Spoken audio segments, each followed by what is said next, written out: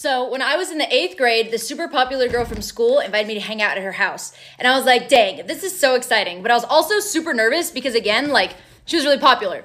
Anyway, day comes where we're supposed to hang out. My mom is dropping me off, but my mom sees that I was like super nervous. And so she was like, oh, let me like take you to Dairy Queen. Like, let me get you a snack. And this woman gets me a Blizzard, which is bad because I'm lactose intolerant. So now my stomach is hurting from both nerves and also the dairy, right?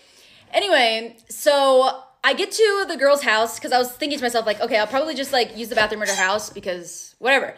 I get to her house and I notice her house is like super small. Like she only had one bathroom and I was like, dang it. But as we all know, diarrhea has a mind of its own, so you can't stop when it's coming.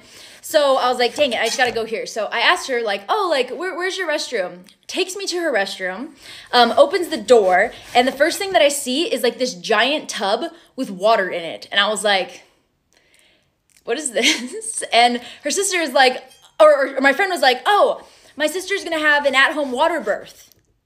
And I'm just like, okay, I guess I'll speed this up. So anyway, I start my business. I'm trying to diarrhea as softly as possible because again, small house, thin walls, blah, blah, blah. And about 2 to 3 pushes in, I hear her sister say, oh my gosh, my water broke. And I was like, holy shit, like literally, holy shit. So I was like, okay, it's go mode. Like I got to speed up this diarrhea. So I'm thinking I have like 2-3 more minutes to finish my business. No.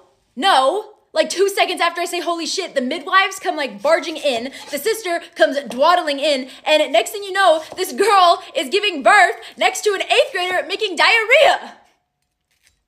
And like I said, diarrhea has a mind of its own. So I kept going and she pushed, I pushed, we all pushed. Did it have a smell? Yes. And to this day, I don't know who was in more pain in that moment, me or her.